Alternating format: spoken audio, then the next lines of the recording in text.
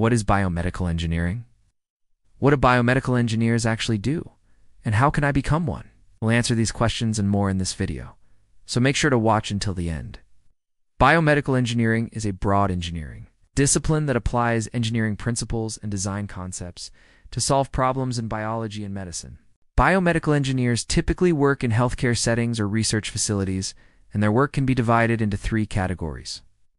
The first category includes developing and testing equipment and devices such as artificial limbs, organs, and implants. The second category involves developing and testing drugs and medical therapies.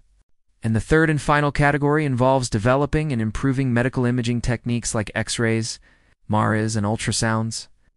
Biomedical engineers often collaborate with other engineers, scientists, and medical professionals to develop new and innovative solutions to pressing medical problems. They may also work independently on projects from start to finish, conducting research, designing experiments, and analyzing data. In addition to their technical duties, biomedical engineers are often involved in the ethical review and approval process for new medical technologies and treatments. They may also be called upon to testify about their work in court.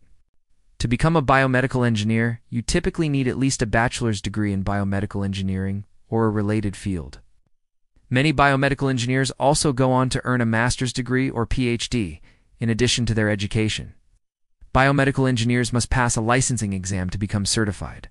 According to the Bureau of Labor Statistics, there were about 21,000 biomedical engineers employed in the United States in 2021, and in that same year, the median annual salary was around $92,000.